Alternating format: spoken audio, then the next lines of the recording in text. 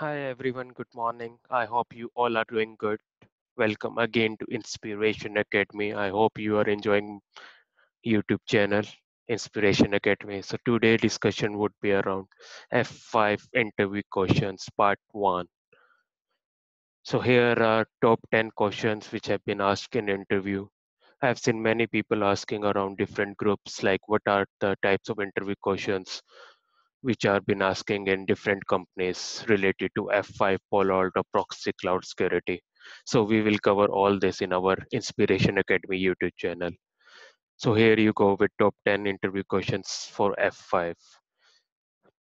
Question number one would be how standard virtual server will behave when there are no pool members available. So there are different types of standard virtual servers. One is with HTTP standard virtual server, one is without HTTP.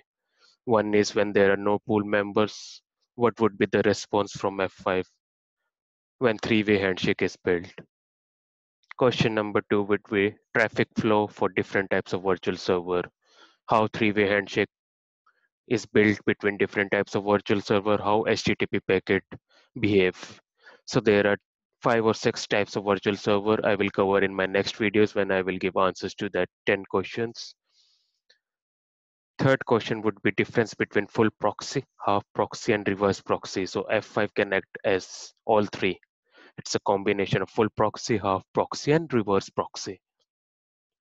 Question number four would be difference between different types of health monitors in F5, active, simple, and passive. So passive monitor is in-band, active is HTTP, simple would be ICMP. So what's the difference? What is the response when we initiate health monitors in our pool member? Question number five would be how LTM is different from Global Traffic Manager, which is now called DNS and Web Application Firewall. So most interesting question would be this. Client is reporting that he is not able to access the URL. What are your troubleshooting steps? How you identify whether it's an F5 issue or backend server issue? Question number seven would be pool members are flapping. So how you will troubleshoot whether F5 is making pool member down, whether health monitor is making pool member down, or whether it's a backend server, it's not an F5 issue. How you can prove them, how you can prove customer team, how you can prove application team. Question number eight would be what is the main difference between Web5 web application firewall and Palo Alto firewall? Suppose if I have a Palo Alto firewall in my environment, why I need to install web application firewall? Will it protect my applications? Will it protect my network? How it's difference? Question number nine would be related to design. What is the difference between one arm and two arm deployment mode? Which one is preferred mode? Question number 10 would be difference between normal DNS and F5 GTM.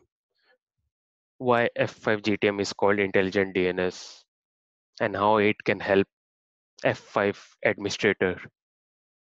So answer would be shared in my next videos. So please like and subscribe to get more interesting question and answer. You will surely become champion in F5 Palo Alto proxy and cloud security. I hope you like my sessions. Please like and subscribe.